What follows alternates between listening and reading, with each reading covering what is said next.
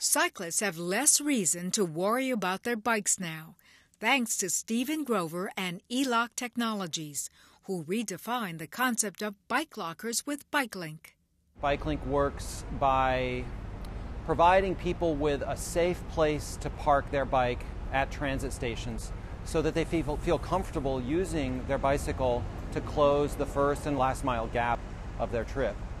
The BikeLink storage locker got its start when the city of El Cerrito hired Stephen to design bike lockers that would not only be safe but sturdy for bicyclists using one of the BART stations in the city. What Stephen brought in was this idea of shared space, so that it became a community of people using the lockers. It opened up the lockers to a lot more people. If you just rode once in a while, it made the locker available for other people. The lockers are transparent, so they are not used inappropriately. The curved roofs make sleeping uncomfortable, and the electronic locks, which use transaction cards, are simple to use. Just swipe, park, and go.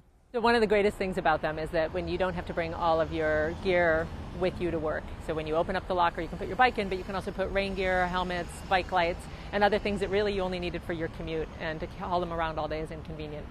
BikeLink is like using a parking meter. Rental rates are 3 cents an hour during the day. You pay extra for staying beyond your reserved time. Currently, there are 98 BikeLink locations in the Bay Area with 1,800 spaces. Anyone can purchase a card to use the lockers online or at multiple transit and retail locations. The feedback that we've been getting from the cycling community is that they really like the convenience. They like the ability to use lockers at different stations whenever they want. The response from the customer service when they need help has been very, very excellent.